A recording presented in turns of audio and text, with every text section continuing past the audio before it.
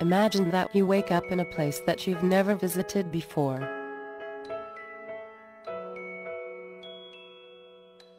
Strange colors, strange shapes, everything reacts somehow.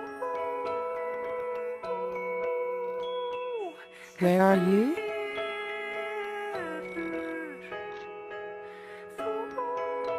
Is it a government experiment? Are you in space? Abducted by aliens? Is it something mystical? Divine? Are you dreaming? Could this be a virtual reality? Where are you? Whatever you conceive about your situation is an extrapolation from the environment in which you grew up.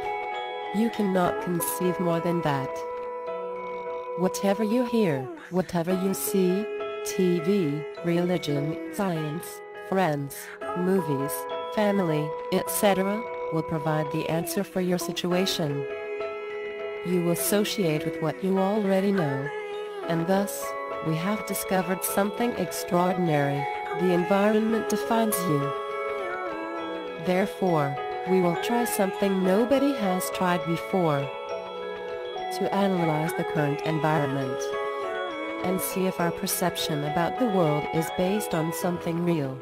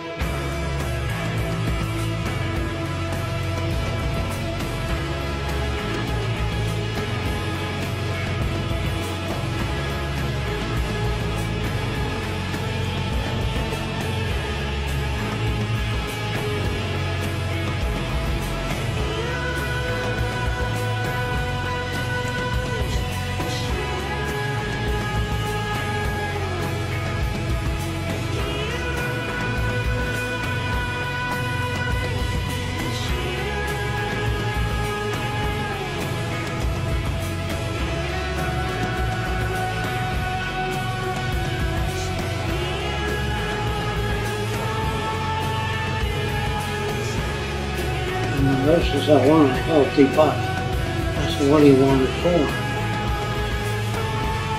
You're just healthy, so what? I gotta have a healthy mind to work on. Realize that the iron from that meteorite and the iron from your blood has common origin in the core of a star. Tell me what part of my brain is lighting up, because that excites me. That makes me want to grab people in the street and say, have you heard this? There are not yet obvious signs of extraterrestrial intelligence. This makes us wonder whether civilizations like ours rush inevitably headlong to self-destruction. I dream about it, and sometimes they're bad dreams. Like any crazy idea. I don't know, it's hard to make up a very crazy one thing. Witches or something like that, and you tell about what people used to believe in witches, and of course nobody believes in witches now, and you think, how could they believe in witches? Then you turn around and say, let's see, what witches do we believe in now? Large brain, making tools. Make tools, large brain, make better tools. Talk, have to link language. You take this, put in here. We learned language, brain got bigger, language. We grew. We had great gifts, and we gave it up, all up for both man, for both money and God. The world is like a ride at an amusement park, and when you choose to go on it, you think it's real, because that's how powerful our minds are. And the ride goes up and down and round and round. It has thrills and chills, and it's very brightly colored, and it's very loud, and it's fun for a while. Some people have been on the ride for a long time, and they begin to question, is this real, or is this just a ride? What we are trying in all these discussions and talks here is to see if we cannot radically bring about a transformation of the mind. Not accept things as they are, nor revolt Revolt doesn't answer everything.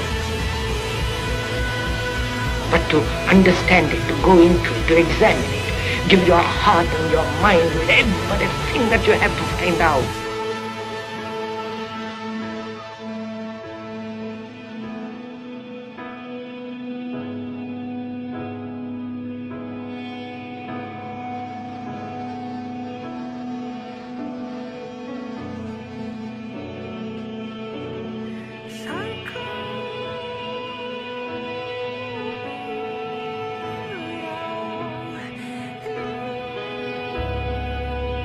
When we physicists look in outer space for alien life, we don't look for little green men. We look for type 1, type 2, and type 3 civilizations. A type 1 civilization has harnessed planetary power. They control earthquakes, the weather, volcanoes. They have cities on the ocean. Anything planetary, they control. That's type 1. A type 2 civilization is stellar.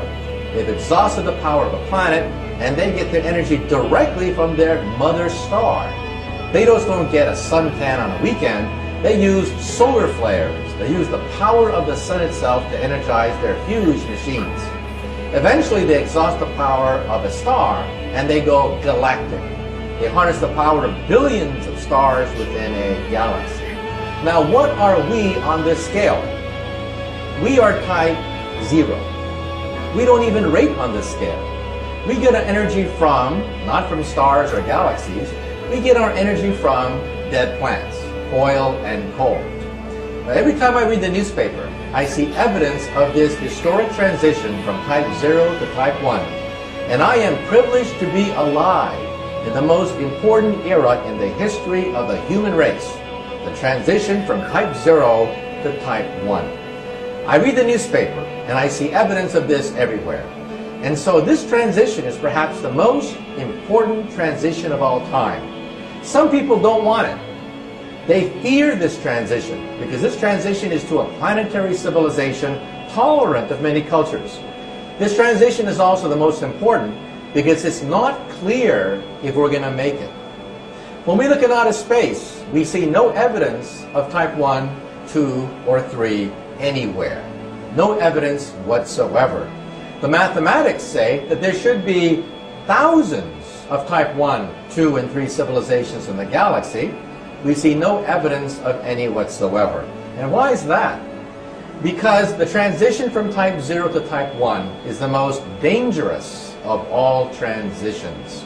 We may not make it. It's a race against time.